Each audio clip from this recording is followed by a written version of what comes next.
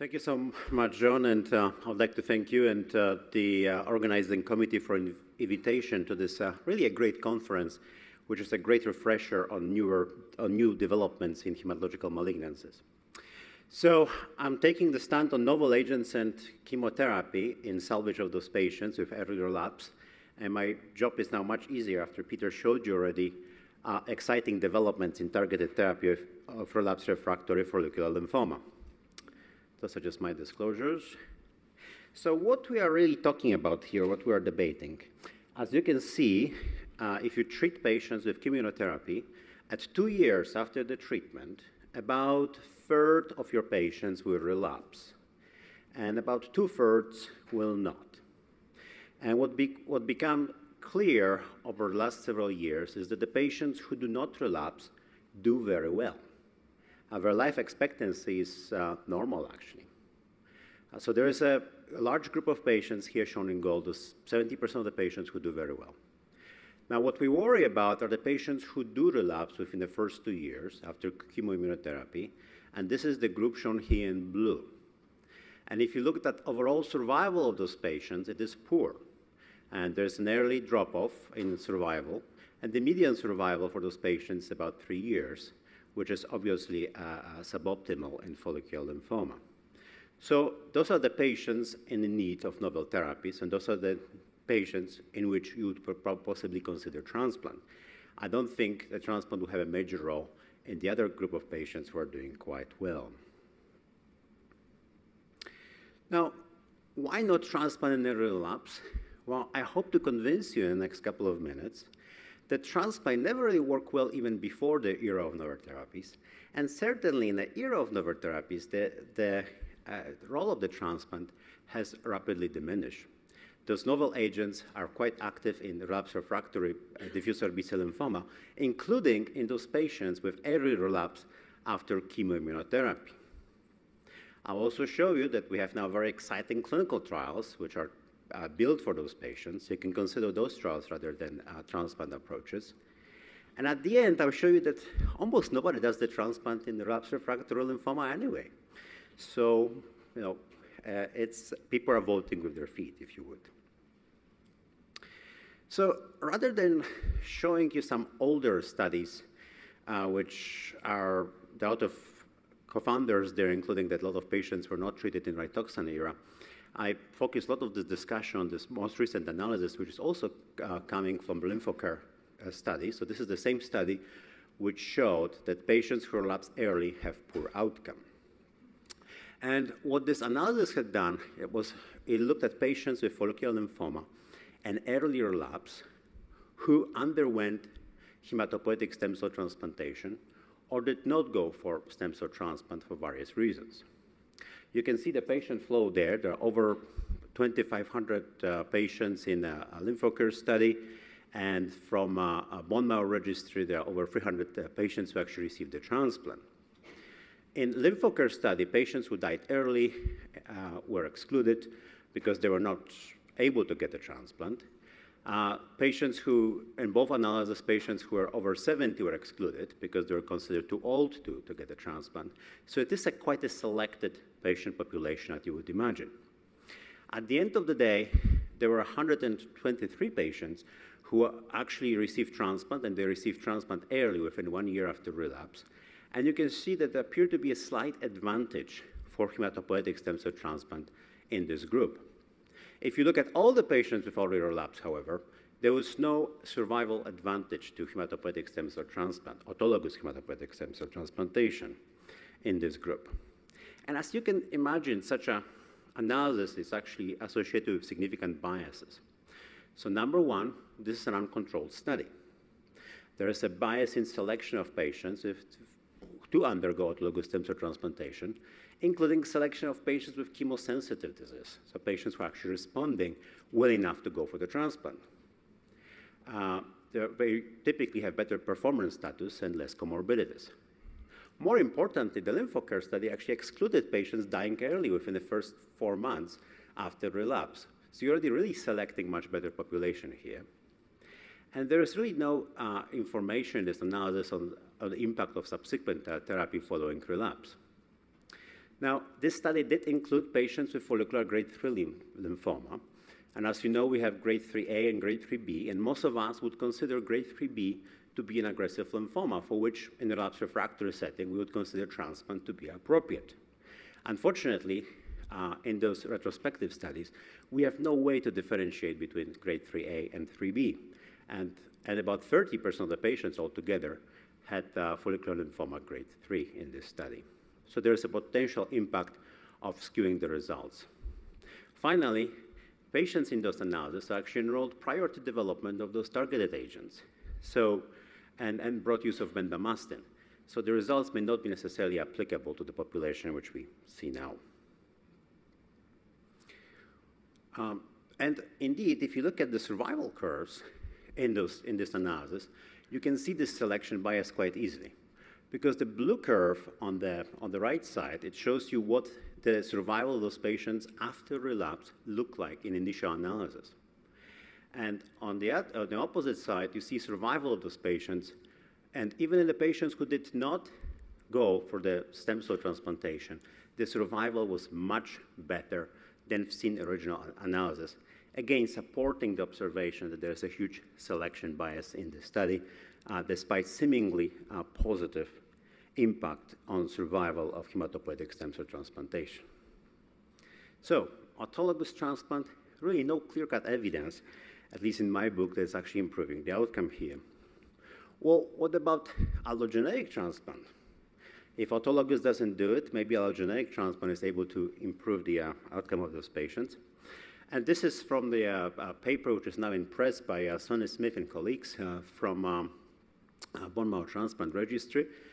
You can see they look at the large number of patients undergoing transplantation for relapsed and refractory follicular lymphoma with early treatment failure. So this is exactly the population we are talking about. So patients relapsing within the first 24 months after chemoimmunotherapy.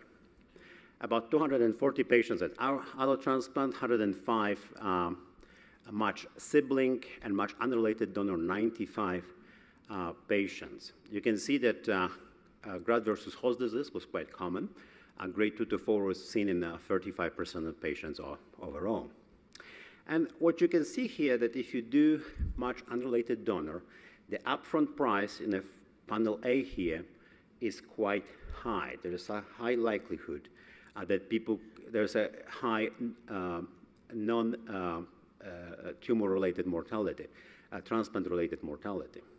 You can decrease it with matched sibling donor, however, it's still quite high. The autologous transplant has relatively low mortality.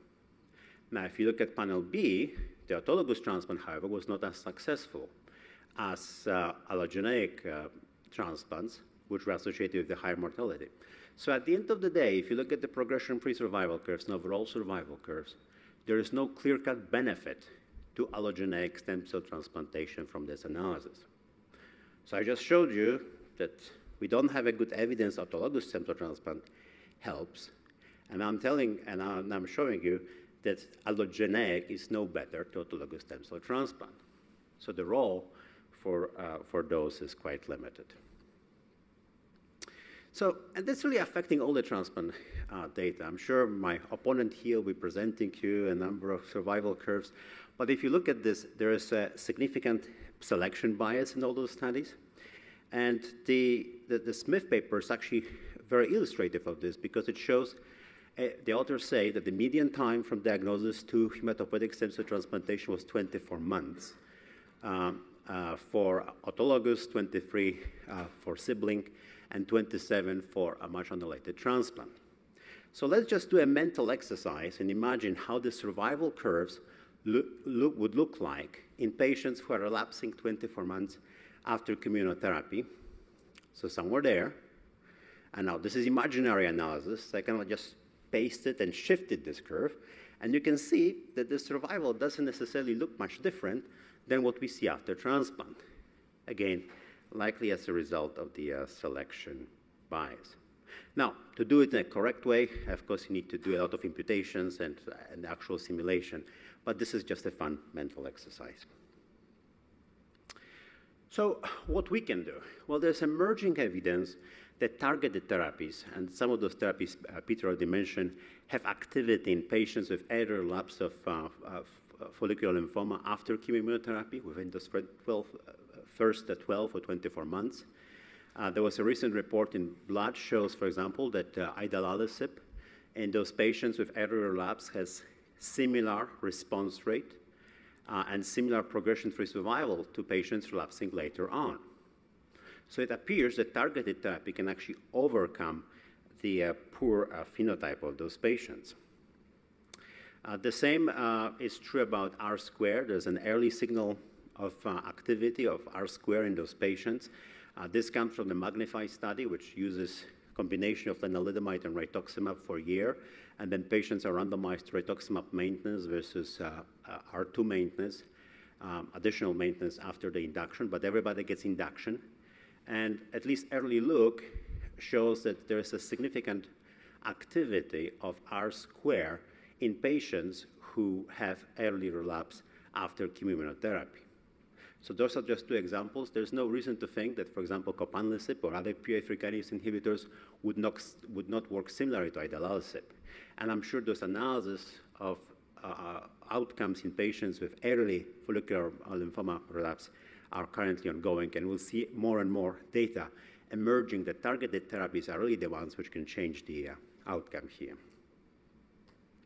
Peter already alluded to this intergroup study, S1608 in follicular lymphoma patients with early relapse, which actually randomizes patients to lenalidomide plus obinutuzumab, novel PI3 kinase inhibitor, TGR-1202, plus obinutuzumab or CHOP plus obinutuzumab.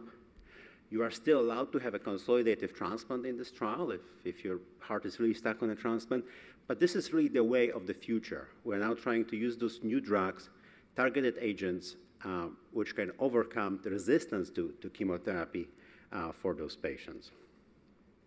And there are many more industry-sponsored studies in relapsed refractory follicular lymphoma, specifically also targeting this population in development. So you really should focus on referring the patients for the trial. Finally, this analysis coming now a number of years ago from Brian Link from LymphoCare study again, over 2,700 patients with follicular lymphoma.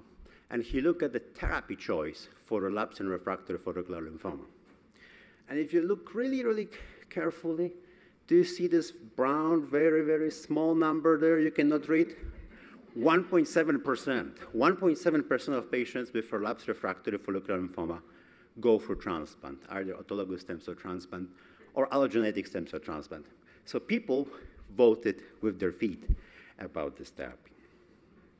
Now, so in conclusion, I think we have exciting novel agents, rituximab, lenalidomide, PI3 kinase inhibitors, idelalisib was shown already to be effective in this. I'm sure copanlisib and others will have similar activity. We have new antibodies, which Peter already alluded to. I didn't even mention all the treatments like radioimmunotherapy. You can always use radiation therapy for localized relapse. And really, we have very exciting clinical trials specifically targeting those patients, ranging from novel monoclonal antibodies through targeted agents all the way to CAR T cells. So the field is really evolving really rapidly. So you can choose any of those, but don't do more of the same. Either with giving just higher dose of chemotherapy for autologous stem cell transplant or giving high dose chemotherapy with a twist, allo twist, if you would, and sending people for transplant. Because as one of our great scientists said, it's never really a good idea to repeat the same treatment over and over again and expect different results. And that's my case. Thank you.